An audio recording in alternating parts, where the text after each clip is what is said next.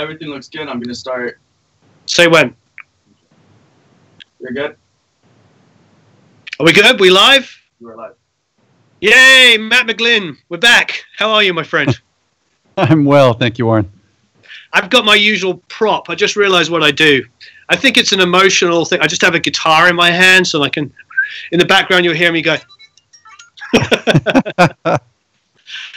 There is, first of all, welcome. Secondly, there is an amazing cheat sheet around here, which I was looking at early this morning, which is amazing. I don't know, it's probably underneath the video. Is that correct, gentlemen? I'm getting, anyway, it'll be down there. There'll be a cheat sheet down there. I highly recommend that you click on it, and Matt's going to talk us through it. So what gave you the idea of it? Was it just hundreds of thousands of questions that you thought you could answer quite easily? Yeah, yes and no. So first of all, thank you for having me back. I know I've been here a couple of times. Thank you. And yeah, my marketing guy put me up to giving a presentation at a thing called the Parsons Audio Expo last fall. And I thought, well, what am I going to talk about? Well, clearly microphones. But what could I give to people that they could take home and actually do something with? And for your audience, I'm hoping that this is really helpful.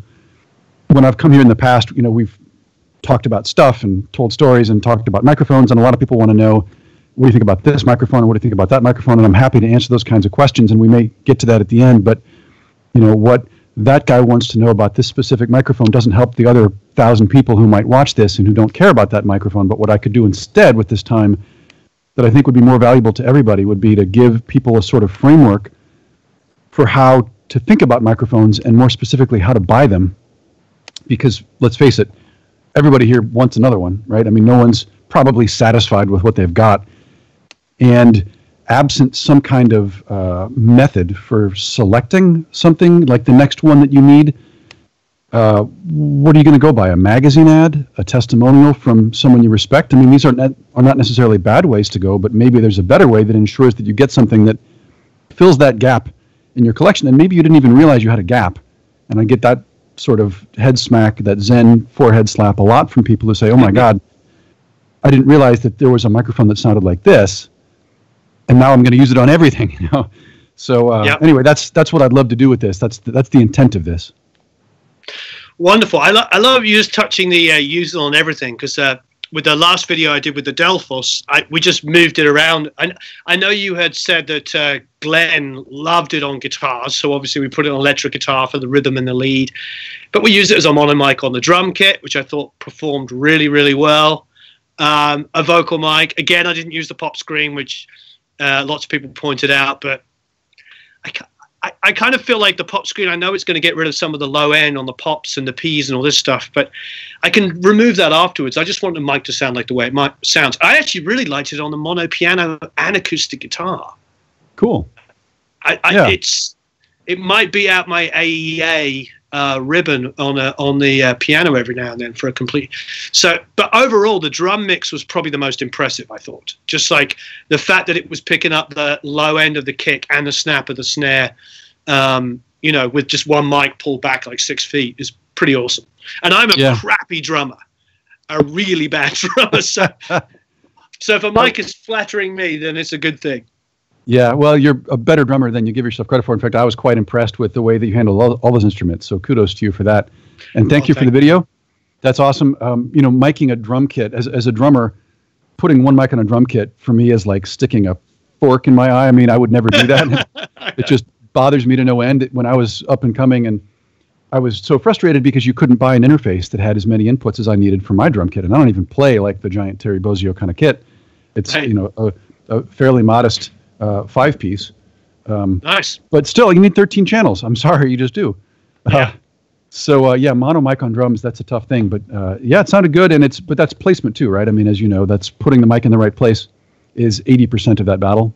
I think so. And I think, to be honest, it's and this is a good thing for all the home recorders, of which I'm sure there's thousands that are going to watch this.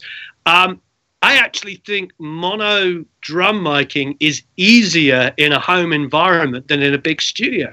I know that sounds silly, but when I've got my drum room is about the size of a bedroom, and it's pretty dead, and room mics are kind of useless. So if you play evenly-ish, a mono room mic in there sounds better than it would in a big, open, splashy drum room where the cymbals are going crazy and it's super bright. So, I think you sort of sometimes the limitations are an advantage in those kind of situations. Absolutely. Yeah. I mean, who hasn't said that having unlimited tracks is a bad thing? Yeah, exactly. Yes, exactly. And, again, I really was impressed with the mic overall and everything. I think its tamed top end is probably why it works so well with drums.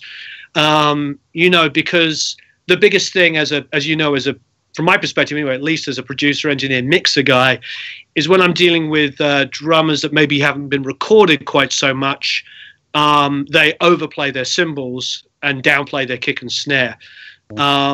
And having a mic that has a nice, controlled, smooth top end is a blessing for mono drums, or anything on drums, quite frankly, because it's not exaggerating that harshness in the high end. Right.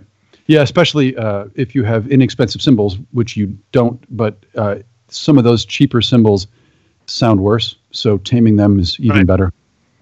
Yeah, and there's even some expensive cymbals which the sizzle is out of control. I've always been just as a drum set thing for a second, because you're a drummer, I've always been split between Paiste and Zildjians. Those have always been my two favorites for different things. Zildjians, I love the thickness and the warmth. But Paiste, I also love the fact that they actually sound like a finished, mixed cymbal the moment you play them, because they take away some of that low mid that you always pull out. Yeah. I don't know, just a quick sideline, I know we're talking mics, but because you are a drummer and you also understand mics and recording, what do you use? I've always been a Zildjian guy, and some of them now are Sabian as well, which is kind of like also Zildjian. I'm not an expert on the history, but there's a family relationship there. Brothers.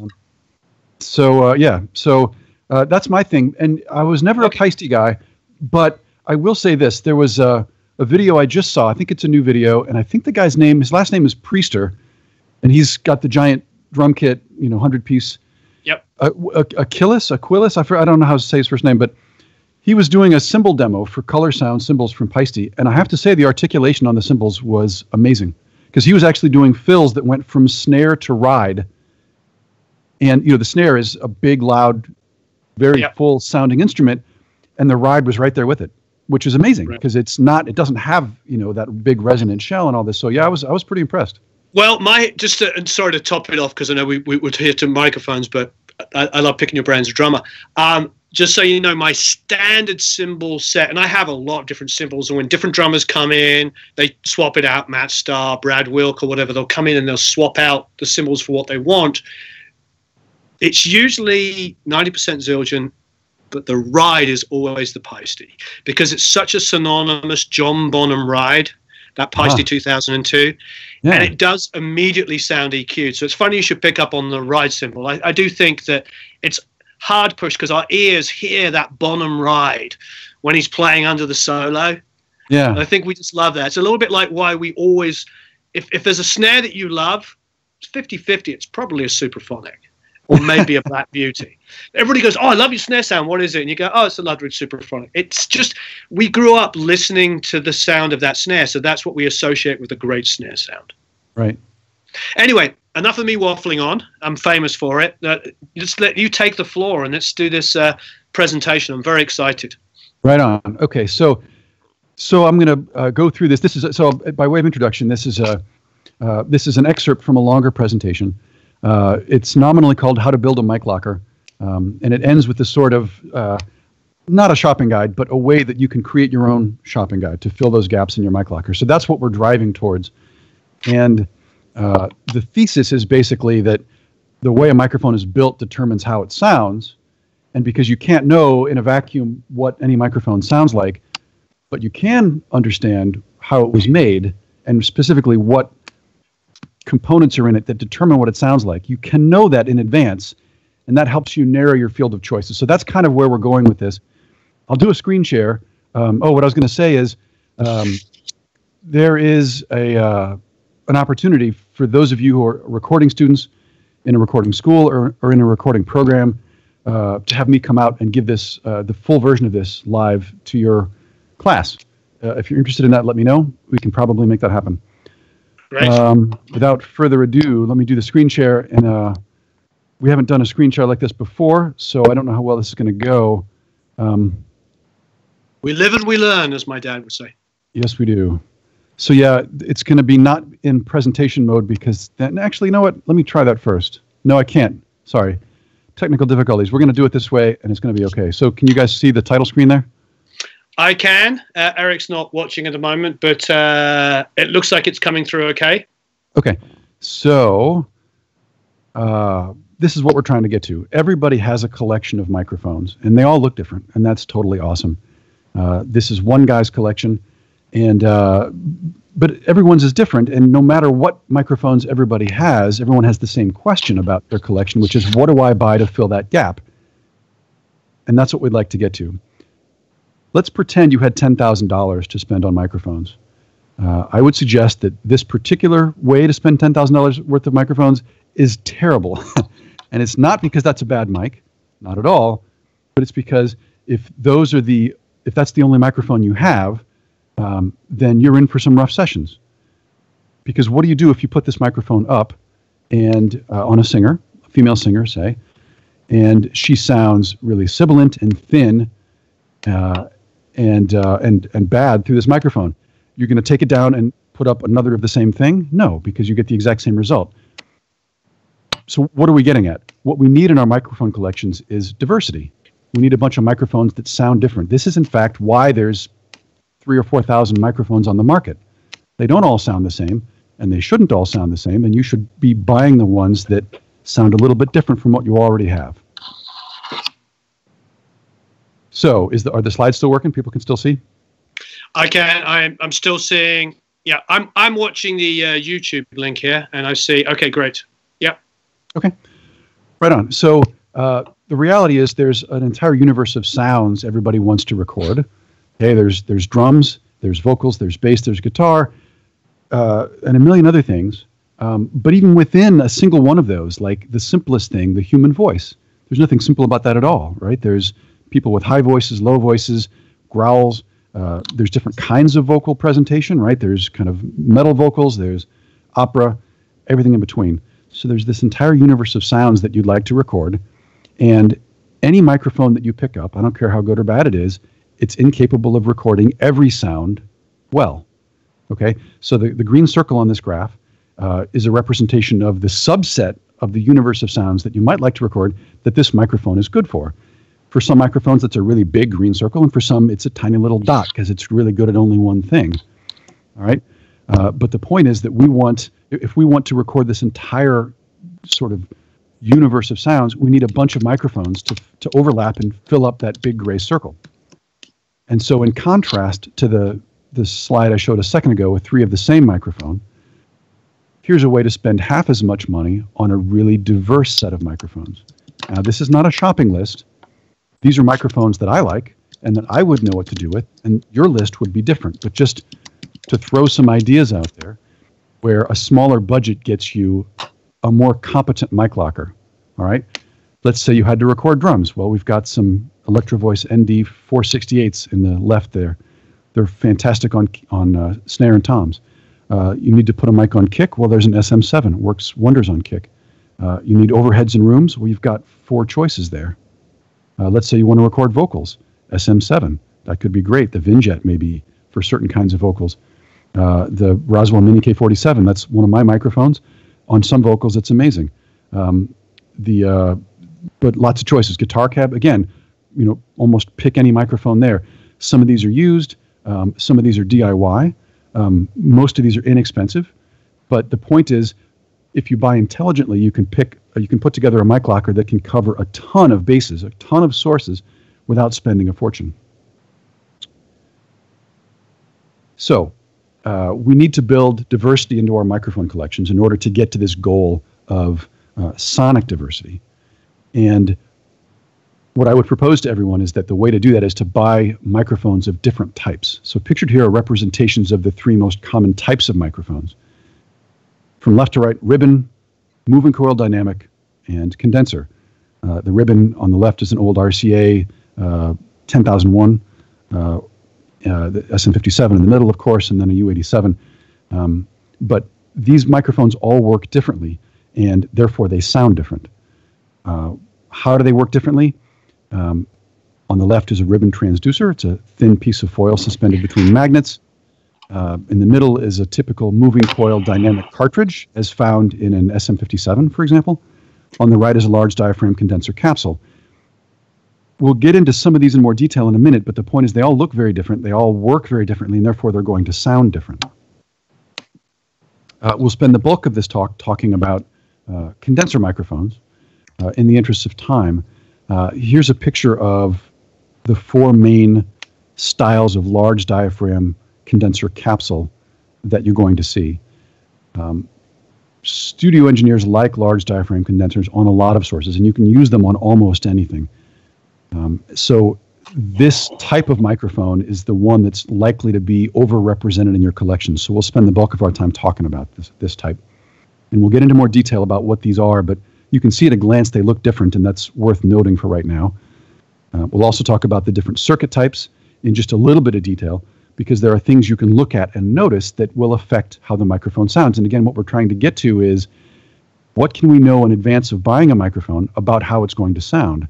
And if we look at if we call out a couple of components, like the capsule and the kind of circuit that it has, that will influence our opinion of what this is likely to sound like.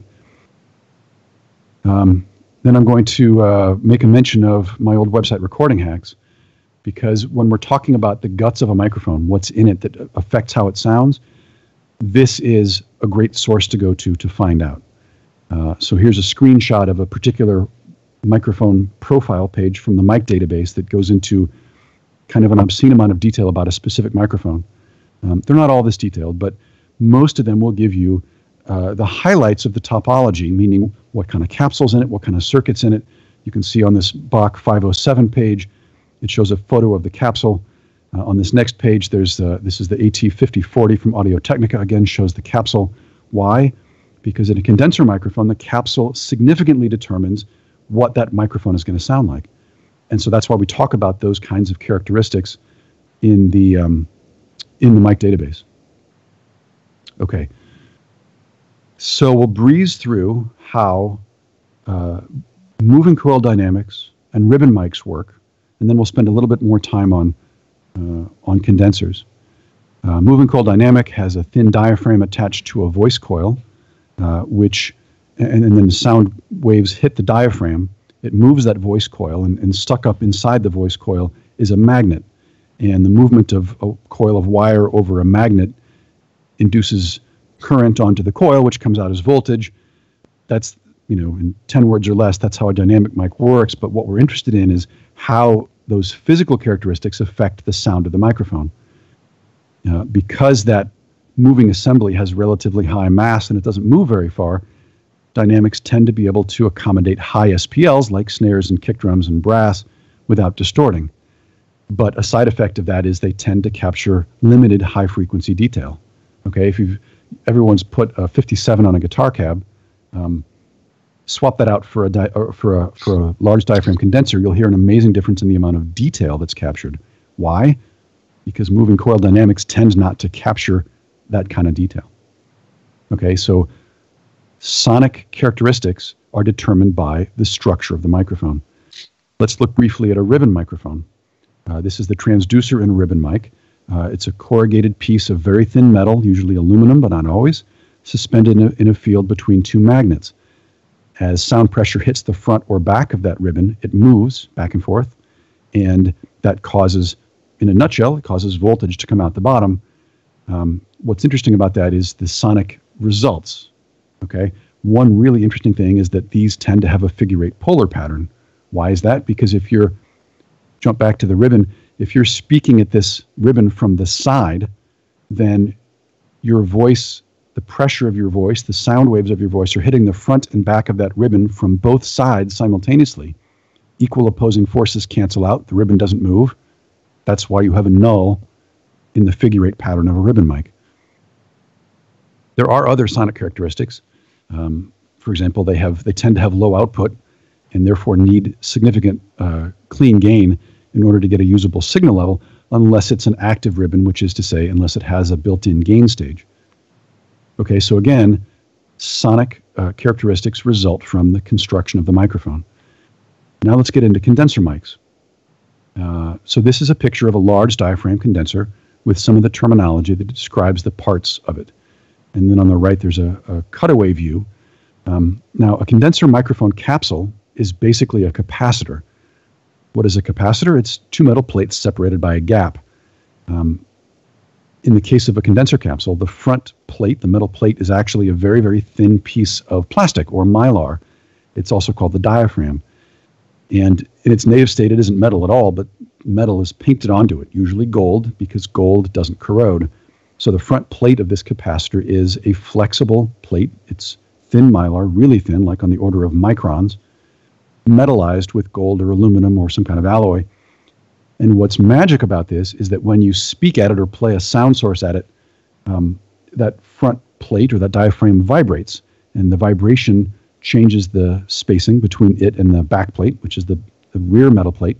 And as that gap changes, the capacitance changes. And what this means, though, is if you pump a voltage into it, and then that gap changes, the voltage coming out of this capacitor changes. So you're getting an AC audio signal out of this as a result of sound waves hitting that front diaphragm. Now, a speaker is kind of the same thing in reverse. In a speaker, you're putting voltage in, and then there's some kind of, essentially a diaphragm moving, and it's creating sound waves coming out. So these are both transducers, meaning they convert energy of one form into energy of another form, voltage into acoustic energy or vice versa. But you can imagine, just as with, as speaker construction differs, right? If you change the kind of material used for the cone or the size of that voice coil or, right, I'm not a speaker guy, but there's a lot of physical characteristics of a speaker, how it's mounted, the box into which it's mounted, is it ported, is it not? All of those dramatically change the sound of the speaker. Well, the same thing is true of a microphone capsule.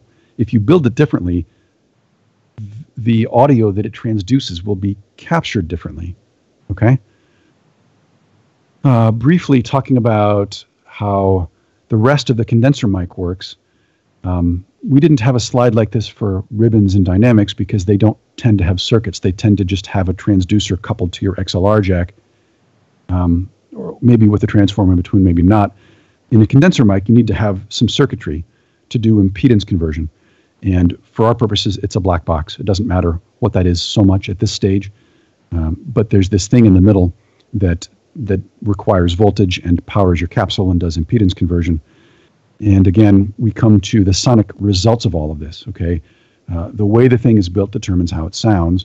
In the case of a condenser, it means that because it's this sort of delicate electronic circuitry, it can overload if you pump it with super high volume input. Now, in practical... Question? Are we, Eric, you still seeing the video? Yeah, it's still streaming. All right. Yeah, we're going to get to questions. We'll have time for questions at the end, so I'm kind of blazing through this. But jot your questions down, and Warren will be able to see them, and maybe I will too. Yeah, what I'm doing... Hey, guys, I'm glad you're saying that. Just, guys, I hope it doesn't look like I'm disinterested. I'm reading your questions and making notes. That's why I keep looking down, because I started to respond to you by typing on my laptop, and Matt D was like, dude, I can hear you going while Matt McGlynn was talking. So I'm not disinterested. I'm looking at your comments as they come by. And please, everybody, like and share. It's how YouTube tells the world that we're here. So please like and share. Anyway, sorry, Matt. I have a ton of questions for you as well, but I don't want to interrupt you. So please take the stage. Okay, so sonic characteristics of the condenser mic resulting from how it's built. So the diaphragm is very, very low mass. It vibrates very easily with even the hint of a whisper of a sound. And so as a result, condensers tend to capture extended frequency response with a good amount of detail. They tend to have a high output, which means you don't necessarily need a pristine preamp signal path, but they can overload because they have these delicate electronics. Now, they can be padded internally if you wanted to make a kick drum condenser mic. That can happen, but that's the designer's decision. And the fact is that in a general sense, condenser microphones are more sensitive to dynamics than other types. So what we've said repeatedly is that the design of the mic determines the sound of the mic. Why do we care about this? because this completely feeds our need to fill that gap in our mic lockers. Okay, if our task is to buy a mic that sounds different from the ones that we already own, then a shortcut way to get there, meaning short of auditioning a ton of choices, would be to narrow that field by finding one that was designed and made differently. And we're going to give you the tools to do that. Here's what you don't want to do. This is a representation of someone who came to me and said, here's what I own. What should I buy next? And I said, you could buy pretty much anything that isn't one of those, and you'd be in really good shape. He didn't know this, but all 5 of those microphones have the exact same circuit. And the 2 tall ones have the exact same capsule, and the other 3 have the exact same capsule. Okay, so there's 2 capsules and 1 circuit represented here. It doesn't mean they all sound identical, but kind of, sort of, they all sound pretty much the same. There's not, let me say that a more accurate way. There's not a ton of sonic variation here, whereas if you would stick a dynamic or a ribbon or a condenser that had a different kind of capsule in it, or a condenser that had a tube circuit or a transformer circuit in it, those are ways that would inject a lot more sonic variety into this particular collection. So how do we get to there? How do we get to the point where we know what we should be buying? And again, all of you listening have a different collection of microphones. So your gaps are all different. But this is how we get to the place where you say, okay, here's where the gap in my collection is. In a condenser mic, the capsule significantly determines what the microphone sounds like. Most microphone circuits are linear with respect to frequency. The U47 circuit, for example, was linear out to like 40K. All right. Now, circuits do have some sonic impact, and we'll get to that in a minute. But in a condenser mic, the best way to understand what it's likely to sound like is to look at what kind of capsule is in it, because each of these different capsule types has a characteristic sound, and doesn't mean they all sound exactly the same. Meaning, if you take the CK12 from AKG and all the people who make CK12 sorts of copies or clones or tribute capsules, it doesn't mean they all sound identical. No, of course not, but they share sonic characteristics. Okay? And all of those are going to be pretty different from all of the K47 style capsules in the world. And all of those are going to be pretty different from all the K67s, right? So there's kind of neighborhoods of sound here. And if you want something that sounds like a K47 capsule, you have to buy a K47 capsule mic. That's the only way to do it. The CK12 is never going to sound like a K47, all right? The K67 is never going to sound like a K47. You just can't get there. You can do EQ in post, maybe, but still, it's not the same thing. So why I show these to you now is because you can see them. You can see the differences. So even if you can't, you don't have the mic in your hand to listen to, you can find out what kind of capsule's in it, or if you can see a photo of the guts of the mic, you can get to this point where you say, okay, I understand what sonic neighborhood that one's in, and I've already got 3 of those, so that mic's probably not on my short list. So let's just call out some of these obvious visual differences. So if you come across a photograph of something, you'll know what it is. The one on the left is a capsule invented by AKG. This pictured one isn't actually AKG's capsule, because I didn't have a good picture of that, but it's a pretty good copy of one. The most obvious visual characteristic is that it has no screw in the center of the diaphragm. Okay, that's what we call edge terminated. That metallized diaphragm area extends all the way to the clamping ring. That's the thing with the screws in it, and there's no screw in the middle of it. Also, a more subtle thing is that it has 2 backplates, and we'll point that out more in a second here. But you can see that black wire coming down. It comes down and it splits into 2, and there's 2 screws, one into each backplate half. The next one is the K47, a very famous capsule, notable for its single backplate. That's the piece of brass that forms the bulk of the capsule. And then it does have the screw in the center. And then the next one is the K67, 2 backplates. You can see the groove that separates the 2 backplates in half, and it does have the screw in the center. And the last one is the M7, invented by Neumann, today made by Gefell, Microtech Gefell, and also made by a couple of other companies. Tiersch in Germany is not a microphone company, but he makes that capsule. And then Chuck Dickinson at Cathedral Pipes makes a version of the M7 in his Cathedral Pipes guitars. So the most common that you're going to see in the world today, or in the wild, would be the 2 in the middle, the K47 and the K67. The K67 and copies of it those are the most common capsules in the entire world. Why? Because That's the one all the Chinese factories copied when they started making microphones for the consumer market in the 80s or 90s or whenever it was. That's the capsule they copied because it's easier to make than the K47 or the CK12 or the M7. So it's the easiest to make of all of them, and so it's the most commonly made one today. Now, if you're looking at the face of the capsule, it can be hard to tell apart the K67 and the K47. They both have that center termination screw. They both have a clamping ring around the outside. The way to tell them apart is the drilling pattern.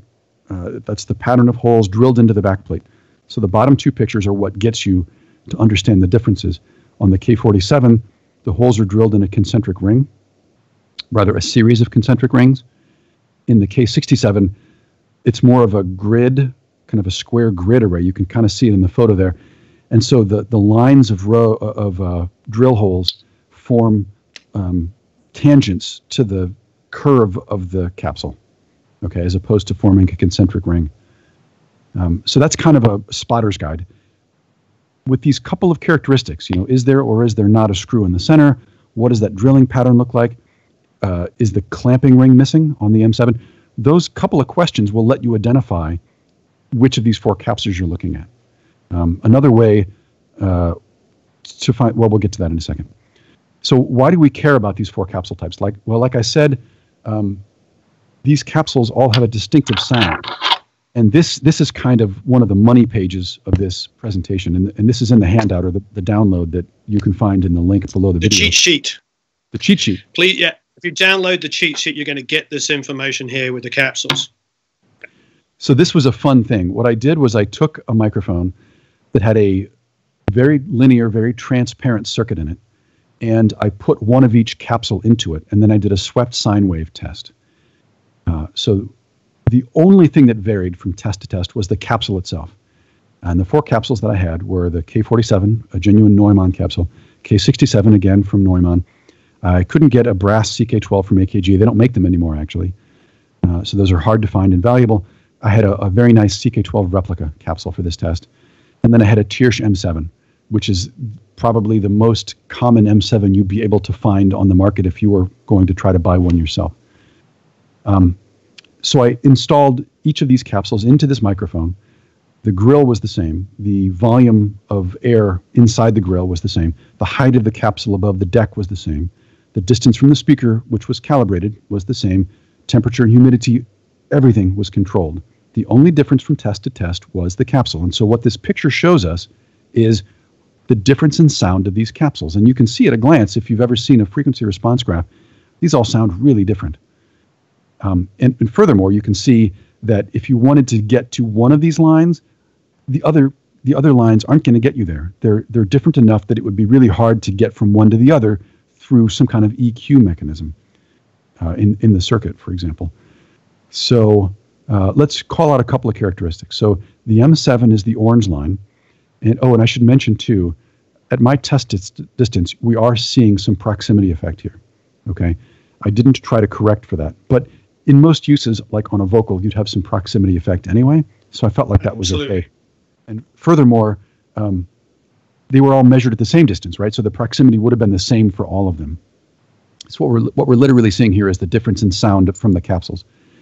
So the M7 has less bass response, right? It's the flattest output of all four at the left side of the graph, 200 hertz and below. So that means it has, one of two things: less proximity and/or just less bass output. Whereas the CK12 has the most. So if you want to talk about a mic with a quote-unquote warm low end, a CK12 style capsule is one of the ways you can get there. It has the fullest low-frequency response. Let's look at some high-end characteristics.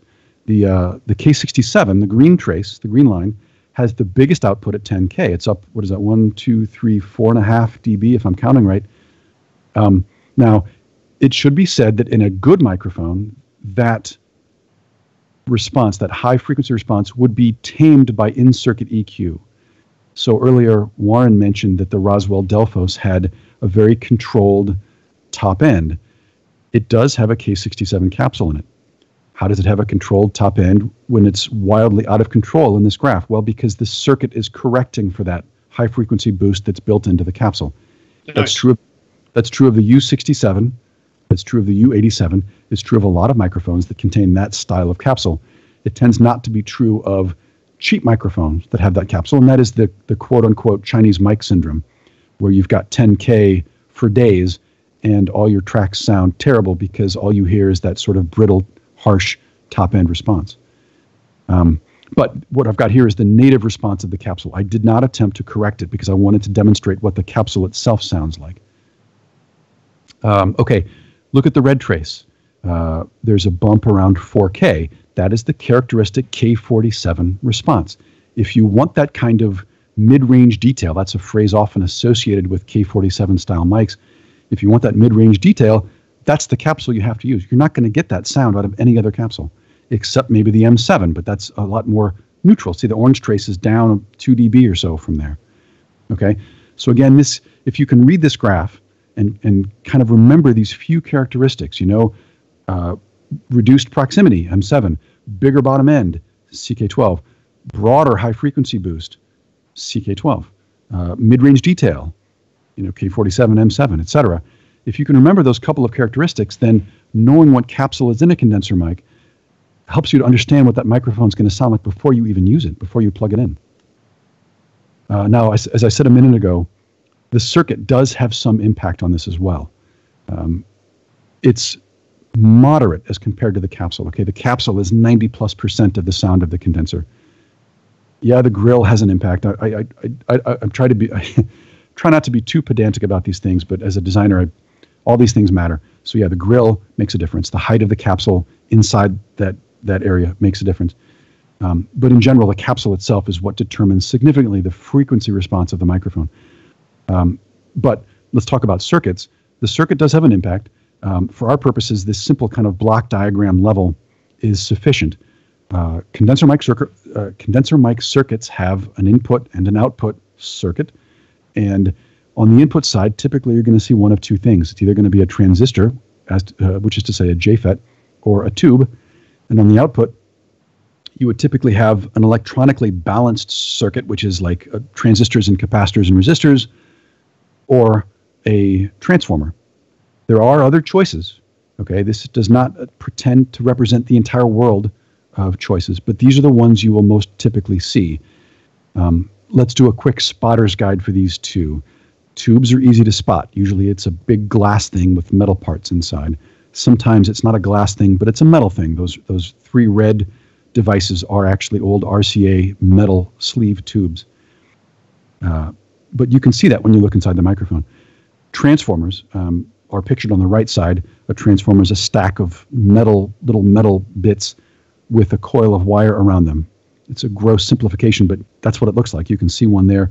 Sometimes those are installed into a can or a pot. So if you see a big metal can with wires coming out, probably it's a transformer.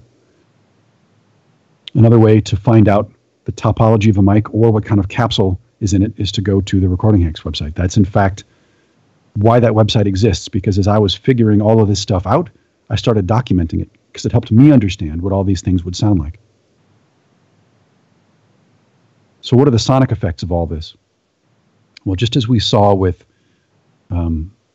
ribbons and moving coil dynamics, there are effects of these choices, these topology choices. In other words, what kind of circuit is in there. A transformerless FET microphone tends to be transparent. It tends to have low distortion, tends to have low noise, tends to have really good transient response. So it really gets out of the way of the capsule. And some people associate this with a more modern sounding microphone. It doesn't need to be that way, because that's a really maybe even a harmful oversimplification, but that's one way to think about things. If you put a transformer in the microphone, you have the potential for harmonic content, because transformers can kind of create this. So you put in a 10 hertz sound and you get out 20 and maybe 30. Sometimes that's beneficial, sometimes it's not. Typically, you like even order or second harmonics because they're in key. Typically, you don't like third harmonics because they may not be in key with your input signal. But you have the potential for that with the transformer. You also have the risk of unwanted coloration, like third harmonics. And you have the risk of audible roll-off at the top or the bottom end. So a lot of transformers, if they want to have a full low end, you'll see a sacrifice up at 20K. You'll be down a couple of dB at 20K. It's not necessarily intentional. It's a characteristic of the way the transformer was made. Everything about mic design is about trade-offs, okay? The goal of the mic designer is to find pleasing trade-offs, okay? To find a transformer, for example, that gives you musically useful coloration as opposed to harmful artifacts. The same applies to tubes. Tubes give you the potential for harmonic content, but there's also the risk of noise and microphonics. Okay, so those are some of the sonic effects of the topology choices that we've made. So now we come to the second sort of money page of this entire thing. Again, we're focusing on condenser microphones. And what we're trying to get to is a tool that lets everybody fill that gap in their mic lockers. And so what we have here is a grid. Let's ignore that small diaphragm column on the right side. We've got a grid of the 4 main large diaphragm capsule types, and then rows that represent the 3 different circuit topologies. And what I would propose to everybody is that these characteristics, capsule type and circuit type, largely determine what that microphone is going to sound like in a way that is actually a little bit predictive for you. And so what's written in the boxes is not at all a shopping guide. It's not a statement that these mics are good or bad. They're just examples that you've maybe and hopefully heard of. And some of them are more scarce. For example, there aren't a ton of M7 microphones in the world because that capsule is fiendishly hard to make. So there's fewer things to pick from. And some of them are grossly overrepresented, some of these choices. The K67 column in that first row, JFET transformer list, see that line at the bottom, it says hundreds of cheap mics. Doesn't make it a good thing, right? Yeah, there's a million microphones that have those components. Doesn't mean they're good, it just means they're easy to make and inexpensive. So again, not a shopping guide and not a list of recommendations, but rather just examples of choices. So what I would encourage people to do is to recreate this grid and then either look inside the mic to see what's in there or look at recording hacks or find out how you can classify your microphones. And let's say you're that guy with the 5MXLs and you have to write 3 of them in that same box that says hundreds of cheap mics and 2 in the SDC column. And well, guess what? You know, as you might expect, if that was your mic collection, you're going to be in for some rough sessions. Well, this grid kind of tells you the same thing. If every mic you own fits into one of these boxes, I think you're going to be in for some rough sessions because you're going to put up a mic and it won't be right for the source, whether it's a voice or a guitar or a piano or whatever. It'll be too thin or too bright or too harsh or too boomy, and you'll take it down, you'll put up your next mic, and guess what? It's going to have the same problem if it's the same mic under the hood, right? So the point of this is this lets you decide what boxes you need to fill to flesh out your mic collection. Because if you take 2 microphones that are in the same box, they're going to be in the same kind of sonic neighborhood. If you take 2 microphones that fit into different boxes, chances are they're going to be pretty different in terms of what they sound like. Remember that frequency graph of the different capsules, right? So if you have 2 mics that fit into different columns, they're pretty guaranteed to sound different because they have a different capsule, and that significantly changes what the mic is going to sound like. One last thing I want to say about this. Several of my microphones are in there. And as much as I'd love for you to buy Roswell or Mic Parts products, that's not why they're in there. Rather, think about this from the other direction. This grid is something that I've been thinking about for 5 or 10 years. And as I design products, I'm trying to put them into different boxes. Okay, so this grid is actually kind of my product development guide. And so the Roswell Mini K47 fits into that top right box. The Roswell Delphos fits into the second box in that top row. The Roswell Colaris, which is not out yet, I showed the circuit board prototype last time we were here. It's in the 3rd column, 2nd row. Okay, it's going to be this beautiful JFET transformer circuit with a very, very different capsule in it, and it's going to sound night and day different from the other 2. The 4th mic we come out with, guess what? Different box altogether. Okay, so that's why my stuff's in there. I'm trying to put one in every one of these boxes. So that's it for the content here. I'm going to exit the screen share because you can download the key pages from this, and then we can get into some questions.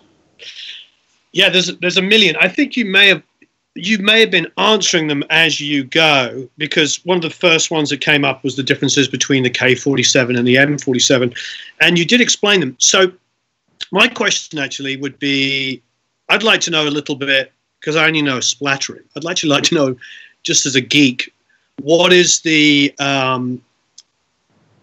reasoning between the differences of the 47 and the M7? What I mean is, like, the M7 is the original, is that correct? And then the K47 came after, and why did they change? It was because of the polyurethane. Why don't you explain? Because I have a small amount of knowledge, which is very dangerous. Sure, I have a little more, and could be more dangerous. I'm sure you do. I'm not a historian, so I'll tell you what I know, with the caveat that I think it's directionally correct. I believe the M7 was first. I know that it is very difficult to make. It was originally made with PVC. PVC is a material, and it was thicker. It was a thicker diaphragm as well, which makes it sound different. But PVC also ages aggressively. So a 10-year-old PVC diaphragm might be done. Opinions differ, but Mylar is much more impervious to aging. It ages better. It ages less audibly, put it that way. At what point did they change from the capsules? I don't know, because I'm not a historian. But the other thing I was going to say about this is that the M7 is extraordinarily difficult to make, because if you picture a slab of brass and you lay the diaphragm on top of it, to make an M7, you lay your diaphragm down, and on that slab of brass, if you look at at a cross section, there are these little grooves. So here's your backplate surface, and then there are a couple of grooves, 2 or 3 grooves, and you need to lay the diaphragm material down and then poke with the needle pinholes inside that groove, and then inject crazy glue, more or less, into that trench to glue the diaphragm down. And if you put in too much glue and it overflows that trench into your backplate area with all the holes drilled, then you get to peel it off and scrub it out, and maybe the other side too, and start from scratch. So it's very time consuming, very difficult to make. Compare that to a K47. It is still a single backplate, and there are problems with that, but you lay that down, and there's a video of the Neumann factory making a capsule. I don't know that it was a 47, it may have been a 67, but the process is the same. You lay down the pre-tensioned Mylar, and then you lay the clamping ring on top, and you put your screws through, and you're done. And then you turn it over and do the other side, and there's none of this sort of pinhole poking and glue injecting business that must be incredibly time-consuming and wasteful. I mean, imagine the last pinhole on the second side, and you put in too much glue, and you've been doing this for 30 minutes, and then you got to destroy it and start over. Crazy. But that description probably helps me understand why every U47 sounds completely different to every other one. I mean, I have a 47 and a 48, and my 48, I think, was 1953, and the 47 is I can't remember. I know the 48's older, and I couldn't have 2 more different sounding mics in my entire life, although essentially circuitry-wise and capsule-wise they're supposed to be the same. Now, obviously, they age differently and all that kind of stuff, but we actually, the 48s, we had consecutive serial number U48s at one studio. It was the studio in Bloomington, Echo Park Studios. It's Mike Wanchek's studio. And they were consecutive serial number U48s, and they could not be more different sounding. And they'd owned them for 20 plus years. So most of their lifespan at that point in the early 2000s was by these 2 guys that owned the studio. Right. So I wonder, because you're describing they're treated the same, but the way you're describing it is so, I mean, what do I know? That just sounds so intricate and so many possible ways that a human could change the characteristics. Well, it's even more than that.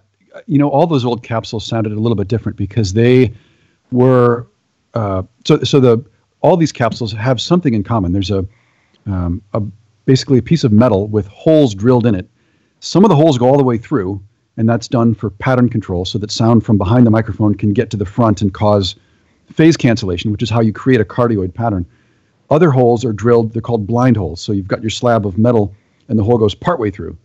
And that's done to create a damping air cushion so that when you're making noise in front of the microphone, that diaphragm goes partway in, but it has enough air behind it that it doesn't slam into the backplate, which would cause a dropout and other, pop noises and different things. So, so these days, the capsules are made by a computerized drill press, and it's a machine that's drilling the hole to a depth that's measured in microns, and it's checking itself for bit wear. So as the drill bit wears down, the controlling arm has to go lower to compensate for wear, right? So the capsules today are incredibly consistent. But in the 1950s, it was a dude with a beard and a mustache and a leather apron and a drill press. And, two holes next to each other. It's you, but you need a leather apron. You got the beard.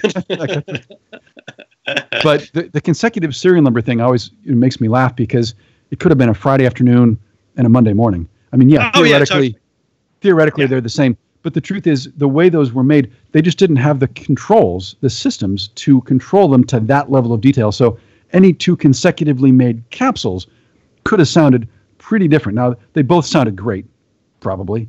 They both sounded great. What was interesting is the one that we preferred, and this is going to buck all logic, was a little darker. We actually preferred it, which may indicate, and this was what was interesting, I used it on an album about 4 or 5 years ago, and the singer fell in love with it. And when he tried to buy, and it was a guy with a lot of cash, it was a famous singer, so when he tried to buy, and this is interesting, it was Steven Tyler, I'll just say, obviously, and he'd only ever recorded on U67s. And that's his sound. That's the sound of Aerosmith, the U67. So I break out the U48, and he's like, what is this? And my mind was blown that Jack or nobody had ever used a 47 or a 48 with him. But it makes sense. A 67 is kind of a rock and roll vocal mic. It's pretty amazing, let's be honest.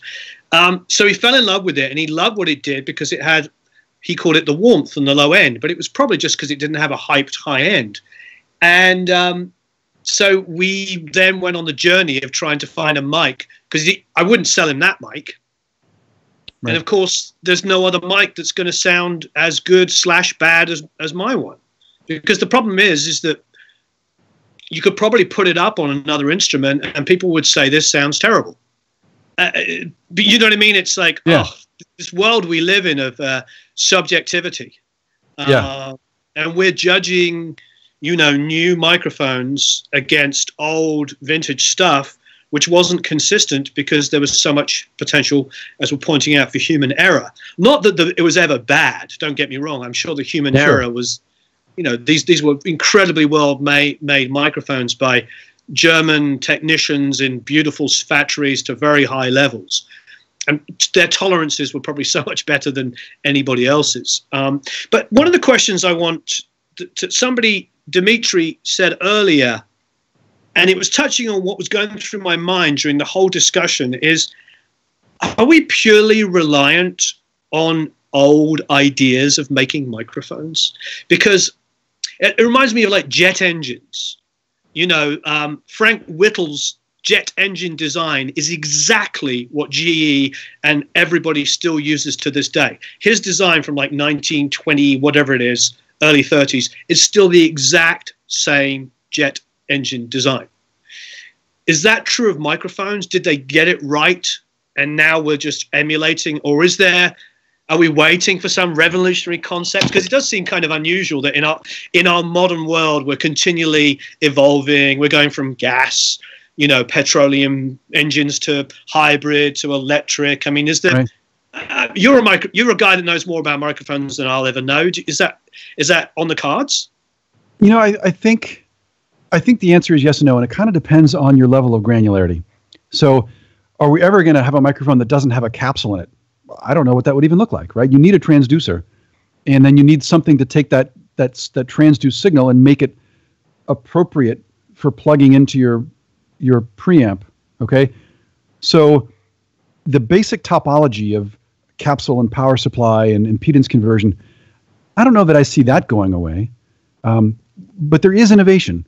There's a lot of innovation. People are talking about making diaphragms out of graphene, which is like, if you're a graphene expert, forgive me, but it's like a single molecule layer of graphite or something, and it has some amazing properties in terms of its, well, just amazing properties that could be appropriate or could be useful for a microphone. So, but that's still a capsule, right? It's still some kind of transducer, some kind of capacitor-ish thing that captures sound and converts it to voltage. So look at the AT5040 that I showed a couple of photos of a little bit ago. So it's a 2x2 grid of capsules. That's weird. Like no one's ever put 4 capsules in the same plane in a microphone before. Josephson has some that have 2 or 3, but they're different. And they tend to be, this one's for this and this one's for that, or they're for pattern control or something like that. So there was a reason for that. This is a 2x2 grid.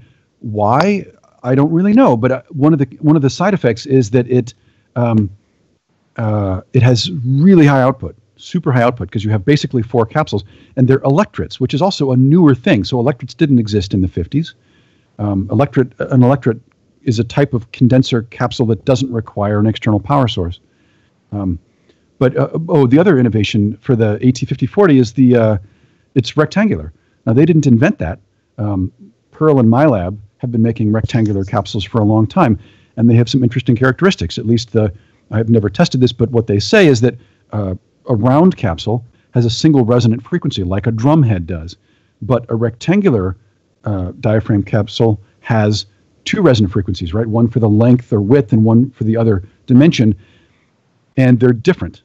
And therefore, they're both lower amplitude than the one that would happen on a round diaphragm. So what's the challenge of a round diaphragm? Well, it resonates in the audio band, which means there's a peak, a frequency peak somewhere that you can hear because of the design of the thing. Whereas if it's rectangular, maybe you've got one at 200 hertz and one at 8K, but they're both lower amplitude than the round diaphragm. So you have to do less to fix that resonance, right? So maybe there's some benefits to that. So yeah, there's a ton of innovation, and but it's at a smaller level of granularity than, this is a microphone now, and you don't even need to plug it in. It just, what does that mean, right? So. So somebody's saying here that they have Aura Sound Graphene Q headphones. So George Massenberg likes them. So it looks like there is some people moving towards that. So we're getting lots of questions about different. I don't want to. The STAM comes up a lot. Warm comes up a lot. A lot of these companies that make inexpensive 67-ish 47s, also 1073s. There's these companies that are taking name brand recognition, and are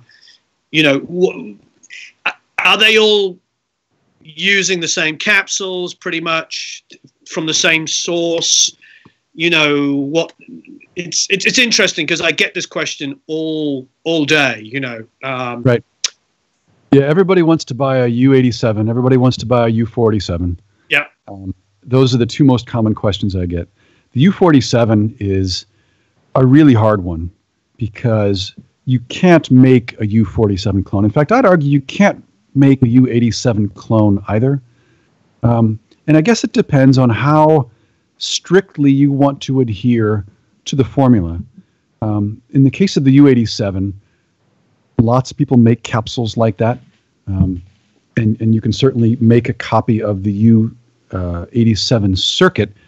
What I would caution people about is that the circuit that's most often quote unquote cloned of the U87 is the old U87i, which Neumann stopped making in like the mid 80s. And it was the one that had the batteries in it, and it had lower output, much lower output. And by modern standards, it's a mic that would require a pretty high gain preamp. So if you're shopping for a cheap, a cheap U87, and you end up with one that's cloned the old model, be careful because your preamp might not be up to it. On a quieter track, an acoustic guitar or a vocal, you might have a lot more preamp hiss in there than you wish you had. And that's because they copied the circuit that ran the capsule at 40 volts and has a lot lower output. The numbers were 10 millivolts for the old one, and I want to say 28 in cardioid for the new one. So there's some delta there. On the U47 side, integral to the sound of that mic is the VF14 tube, which was a steel tube that hasn't been made in 50 plus years. And you can't buy them. There is no cache of those. You can't go on eBay and buy one. In fact, if you do, you're going to get one of the ones that Neumann decided was too noisy to use in the 50s. So why would you spend $3,000 on that? It looks right. It's got the right name on it, but it wasn't good enough then. Why is it good enough now? I don't think 50 years have made it less noisy. So there are. I think it might be even longer than 50 years. Yeah, I know what you mean. I hate to admit how old I am. It's probably more like 65. Yeah.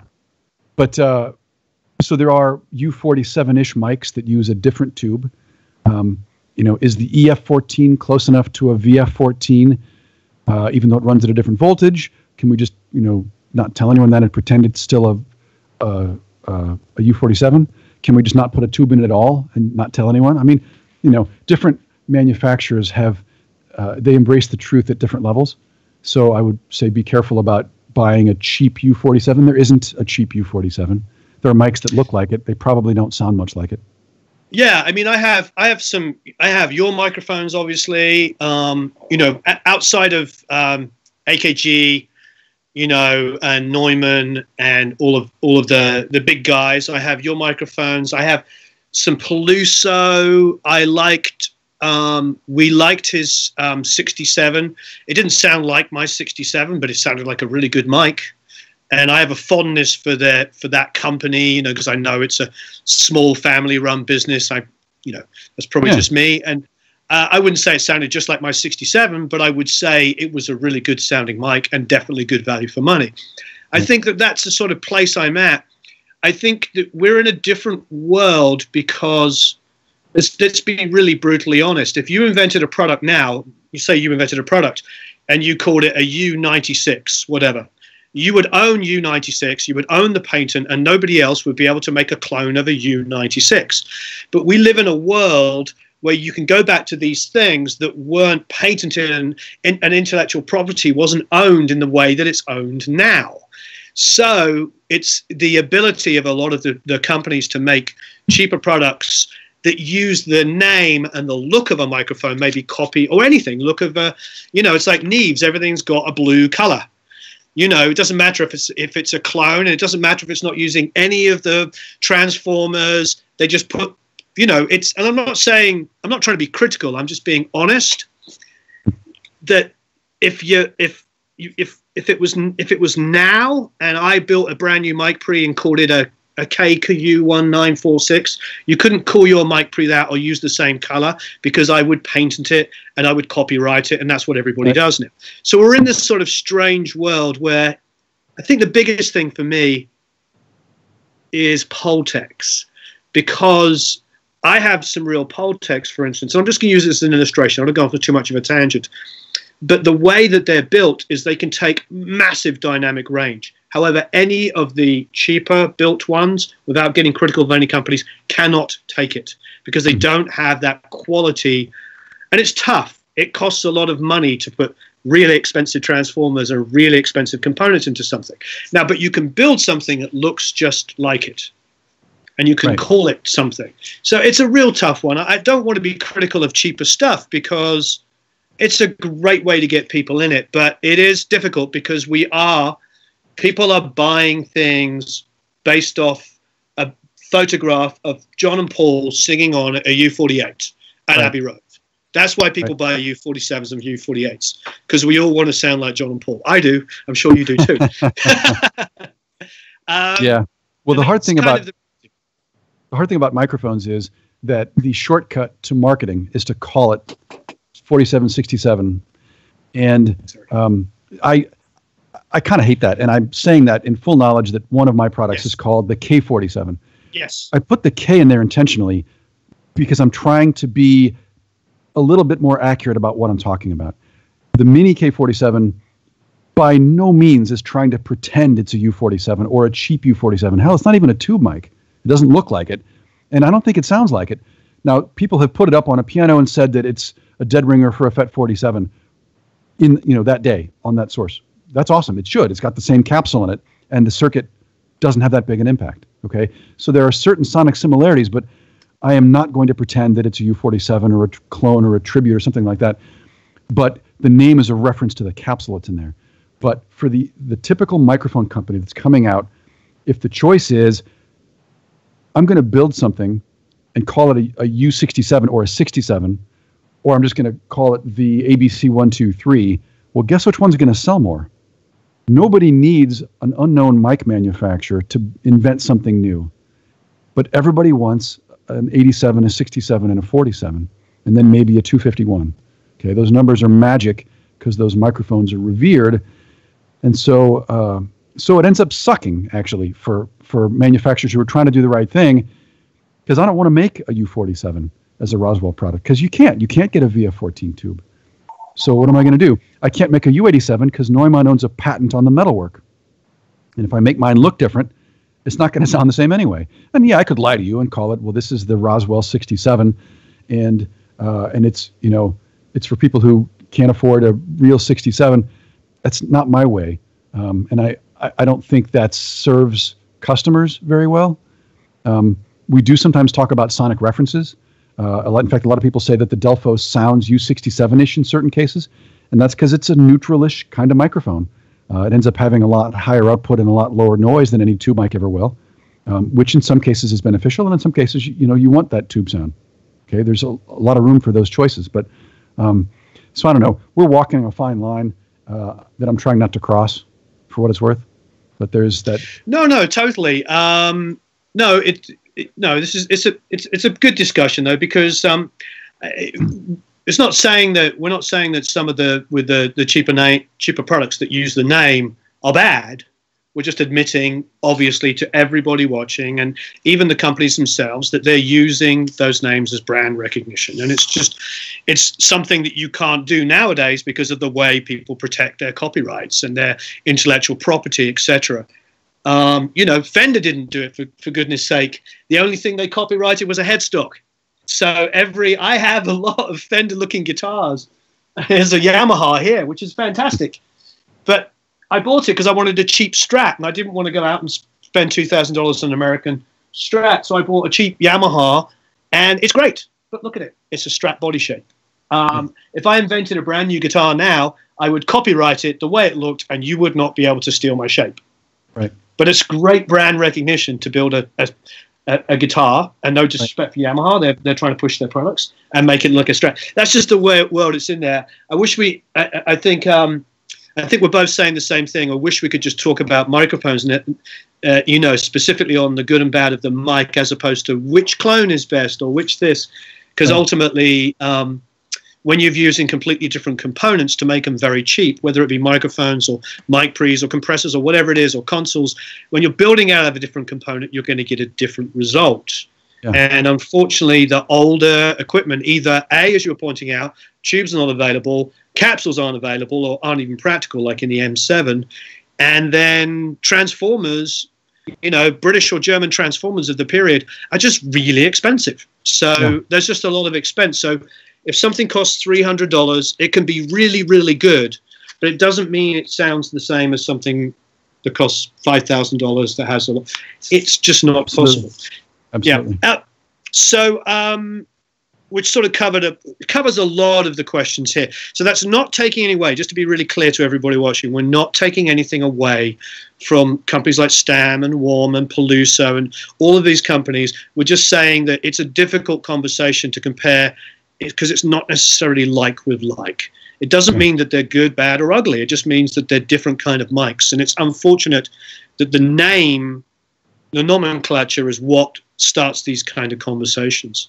Right. But I will say, and I'm an aficionado, I love your mics, but I do like that you put in the LCT 940 into your tube large diaphragm condensers, because that is a really good sounding tube large diaphragm condenser that doesn't really emulate anything. It just sounds good. Right. And it was nice that you put it in there without me pushing you to do it, because I really like that mic. I really do. And I like the innovation of having a FET to a tube and being able to blend it. Right. And so that maybe goes back to what we were talking about 20 minutes ago, is that, yes, there are companies that are just, just building microphones that aren't necessarily, making them clones or whatever as well. People are asking a lot about the Slate. Oh, the VMS. Yeah. So I've never used it. I've heard people get good results with it. Yes.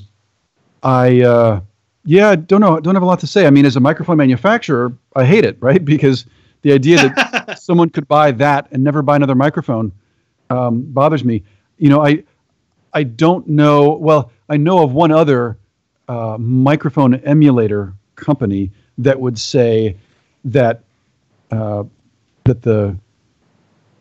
there are more detailed ways to embrace emulation. So there are factors that are not necessarily considered in some implementations.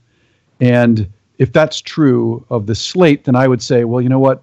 Maybe that's true of this other one too, where the actual microphone maybe does respond differently to proximity and factors like that. So I do believe there are things that happen in the capsule that where the membrane is responding to the sound waves, where this one's going to be different than that one, and that can't be emulated. That said, no one's ever going to buy, unless you're Greg Wells, you're not going to have all those microphones. So, maybe it's a way to go. I don't know. Yeah, I mean, I have a lot of those microphones, 47, 48, C12As, not C12s, but C12As, which sound phenomenal, which somebody was asking about Freddie saying, was he singing into a silver AKG 414? No, he wasn't. He sung into a AKG C12A. And I have AEAs and RCAs. The only mic I don't have that would be considered something I should have is a C12. And the one thing I'll say about the Slate, in my humble experience, is the C12 emulation is pretty darn good. It's one of those things that I'm going to spend $1,000 to cover a bunch of different ranges. I'd much rather spend $1,000 on a C12 emulation for the 1 in 5 singers that the C12 works on than to buy a C12. It's kind of horses for courses. It's almost like I'd look at your cheat sheet and I would look at the feasibility and then be like, well, if I wanted the ultimate C12, then maybe buy the VMS. It is really good. So, but yes, there's always going to be factors because it's always going to come down to a capsule and how good a capsule is. And then depending on how good that capsule is, you're then having to make up for its shortcomings or whatever it might be. There's a lot of engineering that goes into algorithms that probably goes in for making up with, something good or bad about that particular capsule. Right. So take an example of, like you were saying, that the U67 is a good rock and roll sounding mic. Definitely. In a sense, the sound of rock and roll is dependent on the sound of a condenser mic being being pushed into some distortion. Sure. Now that's a combination of factors of how close it's worked, how loud the singer or the source is. And some emulations are going to nail that and some may not. And I haven't heard it, so I can't speak to specifics, but I would just say in a general sense, there are behaviors of microphones, whether it's the way you use them, how close you are, is it a room mic from across the room? So placement and orientation and distance and so on like that. I think some of those factors allow a hardware microphone to respond in certain ways that might be magic that may or may not be captured in an emulation. Because I'm sure those emulations were set up to work on a singer doing a certain thing at a certain distance, and maybe all those are just the best thing ever, but maybe there are some other applications of some of those classic microphones that you just aren't going to get to. There's something to think about. Fantastic. Yeah, there's a lot of conversation. I think we always come back to this same kind of question where people ask, well, if I'm spending $500, why do I have to spend $3,000? Or if you know what I mean? They want to. We always come back to that same kind of thing. Is like, is it worth spending so much more money? But I think that's why you make microphones that are between the $300 to $1,000. I mean, you cover those bases specifically for that. I mean, that's kind of the beauty in what you do. Right. Well, I would charge more if I could. The reality of starting a company no one's ever heard of is that you have to get your foot in the door somehow.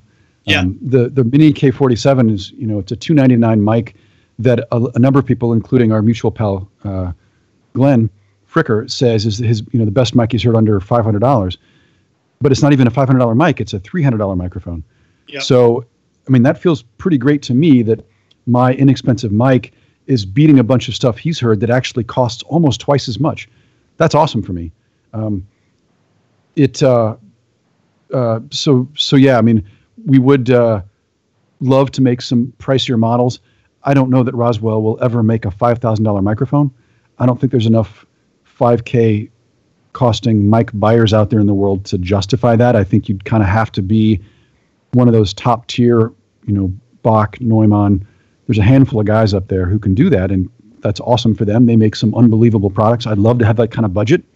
Well, I'm what's weird is, as a user of these microphones, talking about the expensive mics that I own, I would never buy them again.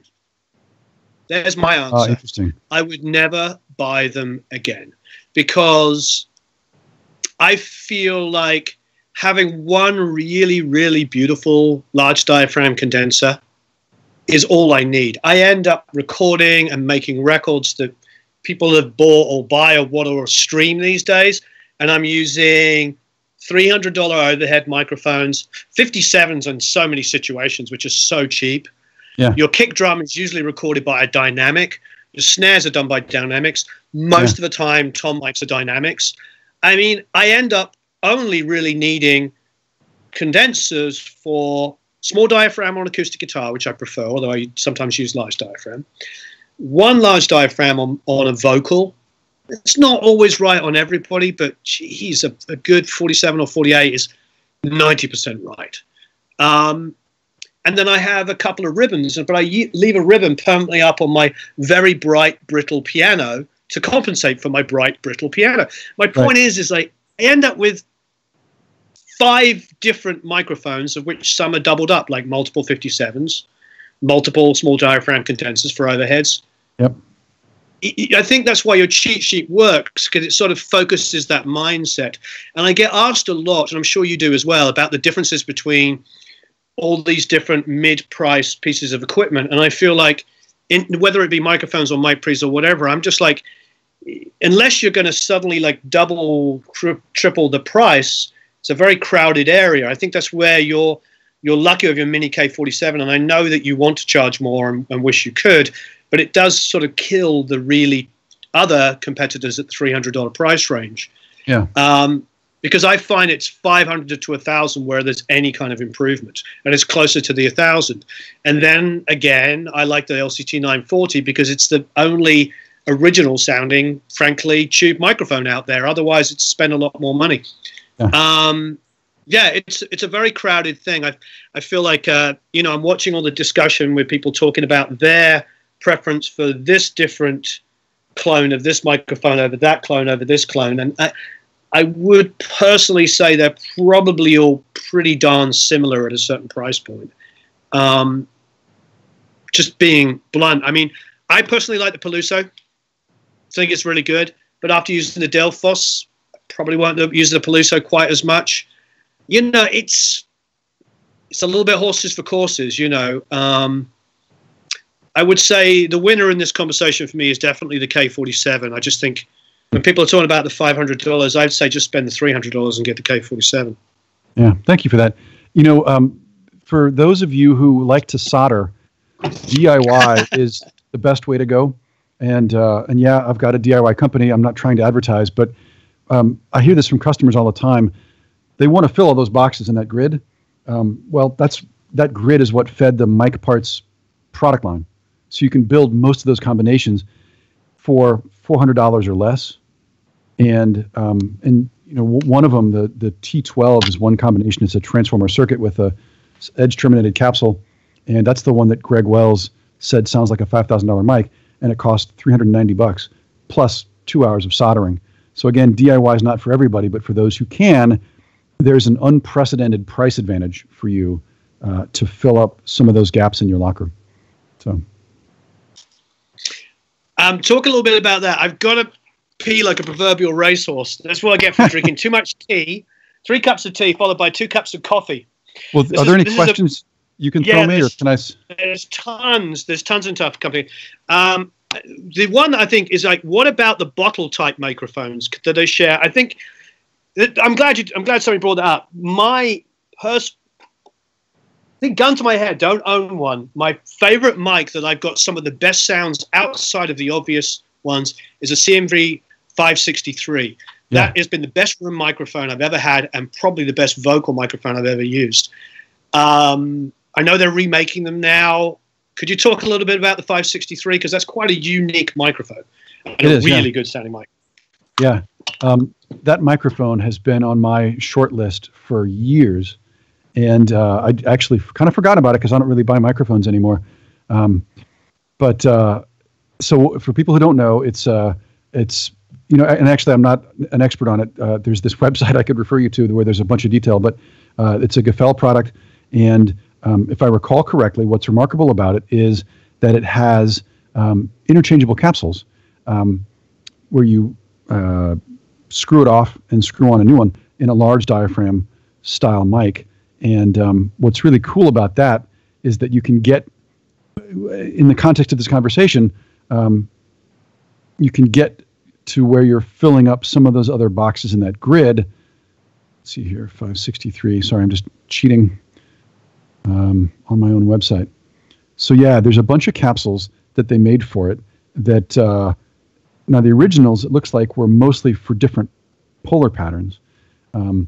The sort of modern reinterpretation of the 563, and it's something that was also on my short list for many years, is the Blue Bottle Rocket series. And they had a, let's see here, I believe they had a tube version and a solid state version. And then they had a bunch of different capsules. Whoops. Sorry. There we go. Nope, still not there. Sorry, I'm just researching in real time here. They had a number of different capsules that would get you to different sounds. And I think the idea that you can screw off the, they're called stage 1, and that's why I couldn't find it. The idea that you could screw off or unplug the capsule and stick on a new one, I thought was really cool, because as I said before, the circuit's impact on the sound of the microphone is relatively small as compared to the capsule. So one way to think about it is that the circuit is either going to be really pristine or it's going to inject some harmonics. Super gross simplification, but that's a sense of it. So your solid state circuit tends to be more pristine, and your tube and or transformer circuit tends to be more colored, meaning creating some harmonic content or distortion. So then you unplug the darker capsule and plug in a brighter one. They had a capsule that they used to call the big vocal capsule, which is a phrase that I've borrowed since then for other microphones. They had some different patterns as well. Looks like they had some cardioids, a lot of cardioids, an Omni, looks like a figure 8. There were some third-party capsules that used the same mount as well. So anyway, the 563 Gefell and the modern ones, the blue, are both really cool for that reason. Warren, we were just talking about the 563, but also the blue, what they used to call the bottle rocket is now the stage 1, stage 2, are kind of modern recreations of that 563 concept, where it's a bottle mic where you can pop off the capsule and put on a different one. Pretty cool idea. So is it, absolutely. Now, the question is it circuitry-wise the same kind of mic, or is it just looks-wise? Not circuitry necessarily, and blue has two different, one tube, one FET, but similar in the sense that it's a bottle style with detachable capsules, and that there's a bunch of different capsules you can plug in. That's the similarity that I was getting to. Not to say that the blue mics are a clone of the 563 at all, more a copy of the concept of that kind of interchangeable capsule bottle style mic. Right. Interesting. We've used them, and I think one of the guys that used to work for me and still works with me, Phil Allen, who's an amazing engineer, he used to work, when he left college, USC, he went and worked for Blue for a couple of years and actually built those. And they used to, this is like talking 12 years ago, I don't know which, I know they've changed ownership since then, but I think they used to let you build your own mic or your own mic pre and then take it. Like you could build one mic pre and one microphone. So he built his own one and he built his own mic pre. And we used that a lot. It used to, I wouldn't say beat, but it used to be an alternative to the U48 when we were tracking down there. And there was quite a few vocals that we would do that were done on the bottle as opposed to the 48. I think on Girls, it was quite nice. It seemed to have, and bearing in mind our 48 was dark, but it definitely seemed to have a little bit more of an open top end. I don't know if that's particularly a characteristic of a bottle or whether that was just in comparison to our 48. Is there any particular characteristic you could describe of that, Mike? No, I don't have enough experience with the bottle style. I mean, there is some science around the idea that the size of the chamber in which the capsule exists, which in a 48, 47 is fairly large, and in a bottle style is really small because you basically got your capsule immediately inside of a screen. So the volume of that air cavity, and if there's any reflectivity off the inside of the grill, in a bottle mic, often that front grill is flat and your capsule's right behind it, and so theoretically you could have some sound that's bouncing back and forth, and you'd get some resonance potentially out of that. So there are some sonic characteristics, but to really get at them, you'd have to put the exact same capsule into each environment and test them, and I haven't done that, so I can't speak to the specifics, but they would be different. If there's a general truth like, oh, well, bottle style mics always sound like this, I guess that's probably not true, but I don't know for sure because I haven't experienced it. Okay, somebody's saying they thought that the bottle was a blue bottle was a clone of an RFT 7151. Oh, that may be. So there were some German bottle mics that looked like that, and the blue bottle might be that. Yeah, the blue mics we'd been talking about was the Stage 1, Stage 2, which are bottle style, but they are not the blue bottle. They're a different line and a different product entirely. Oh, I see. Okay, I see. Yeah, the Stage 1, Stage 2 had detachable capsules, and then you could buy any of a set of capsules, and they had one. It was really interesting, actually, when I discovered this years ago. They had one capsule that was basically supposed to sound like a C12 or a 251. They had one that was supposed to sound like, and this is remarkable, I never heard it, but the claim was remarkable. It was supposed to sound like an RCA ribbon in a condenser mic. Now that's a feat. Wow. That would be a pretty dark capsule, considering that the circuitry isn't changing. Often the way that you make a darker condenser is that you roll off the highs in the circuit. But to manufacture a capsule that was that dark, there's some engineering there. They had some Omni capsules. They had, I think, some figure 8 capsules. But even within just the realm of cardioid condenser capsules, which is, face it, what you almost always reach for a vocal recording, they had several different voicings, and they had identified like a sonic influence. Again, an RCA ribbon, a C12. They probably had an 87-ish kind of thing, right? They probably had a 47. Yep. They did have a 47-ish kind of thing, right? So they were trying to, in a sense, fill all those boxes, right? They were trying to put a check mark in each one of those columns for that microphone by popping off one capsule, popping on another. That's why I loved the idea of that years ago. I thought, well, that's the way, that's the shortcut way to build a diverse sounding mic locker. You buy the head amp once, and then you buy all the different capsules. The two strikes against that were that the capsules weren't cheap. They were, I think, like $500 or $600 at the time. At that point, you might as well buy a whole microphone. And the second strike is you can only use one at a time. And if all you do is vocal recording, that might make sense. But for me, in those days, I was trying to mic more sources at once. And so I didn't want to spend thousands having 5 ways to record one thing. I wanted to spend thousands, if I had to spend that much at all, being able to record a lot of things at once. So. Yeah, no, I like that philosophy a lot, and it's 100% what I agree. Like I said, I say all the time, and so I don't want to sound like a hypocrite. If you look at my studio, I'm sitting, it's over there. There's an SSL 4000. There's 6 Pultecs in here. There's like frickin' nearly every mic you can think of, and it's like, but this is, wow. I'm going to sound really old. This is 20 plus years of accumulation of equipment. Right. And when I started building my studio equipment, it was like early 90s. And the philosophy about everything was different. I mean, I have a tape machine over here. I have an A80, which is beautiful, Mark II, my favorite machine from like late 70s, where all my favorite records were made. But my point is like, I have all this stuff. I have V72s. I have a Kodak console. I got it specifically because Queen recorded on those same mic pre. All this kind of BS stuff that we do as fans, and I think that's another part of what we do. We buy equipment as much with our eyes as we do with our ears, because we open up a book, like somebody was saying earlier. They watched the One Vision video, and I've seen that same video on YouTube. Highly recommend it. It's watching them Queen record, and you see Freddie singing on a C12A. So why the heck wouldn't I want a C12A? My favorite, you know what I mean? Right. And then, so there's a lot of passion that goes into it. But what happens for me now with the and the same for you, obviously, which is why the cheat sheet's really good, is you start to get a bit of a focus, and you start going, oh, okay, I now know that there's literally 47, or the pun intended, different ways to record a snare drum. There's 47 different ways to do a vocal.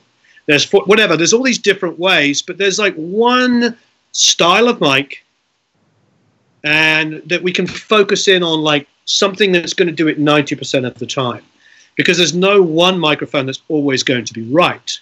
But there's so many mics that are really, really super close, and getting a balanced mic locker, I think, is really the way to go. Unless you're JJ Blair. You know JJ. We talked about him last time. Yeah, he's got the mic collection to die for. Yeah, he has the best mic collection, I think. I have worked and work at Sunset Sound United. I've been to East West. I've been to NRG. I've been all the big studios in town, and none of them have as big. Sunsets has the closest, and Capitol. They're all those big studios have amazing mic collections, but JJ's is insane. The fact that he has, like, oh, you want one of those mics? Well, I've got 22. I mean, between him and Blackbird, they probably have the biggest mic collection. Hey, everybody, everybody watching, we have 260 people watching. That is amazing. Could you all like and share the video? The way that YouTube lets everybody know that we're online talking is by the liking and the sharing. I'm sorry to sound like a bad marketing guy, but yes, if you could hit the like button and share it, that would be absolutely amazing, and then people will know we're here. We have some Academy members online. Ralph, and we do have to wrap up in a few minutes because I know that Matt's got a busy day. I've got an insanely busy day. He's been on for an hour and a half. So let's have a quick look. Ralph says, yes, true, it took not only money but time and patience and passion over the years to build a mic collection. Yes, it does. The Loudons, yes, I do like the Loudons. We've got to try Earthworks. I like those too. U47 FETs. Somebody's saying even FETs. Martin, who is a big follower of ours and I respect greatly, says he's used 2 U47 FETs, which doesn't even use tubes, with consecutive serial numbers, and even those sounded different. So it's not always about the tube and the transformer. I think we all want to believe there's lots of other things that can be obviously involved. Well, anything 50 plus years old, you can't predict how it's going to age, and there's a lot of capacitors in there that might have leaked or aged in some way, but also a lot of those older German mics have been maintained, and some of that maintenance was more true sometimes than others, right? So I've seen the insides of those microphones with brand new parts in them, and they might sound great, but they don't sound like they used to. It's just a reality. There's some people talking about their... oh, this is a good one. Kron saying, what do you think of the PVM 520? It's been described as a sleeper microphone, a poor man's RE20 SM7. You tried that? Oh, the word PV. Yeah, PVM 520. I've never heard of it. Wow, that's cool looking. I don't know anything about it. I would say try it out. The remarkable thing to me was when I put up a bunch of different mics like this and I spoke into them on a voice I know well, which is to say mine. I was amazed at how different they all sound.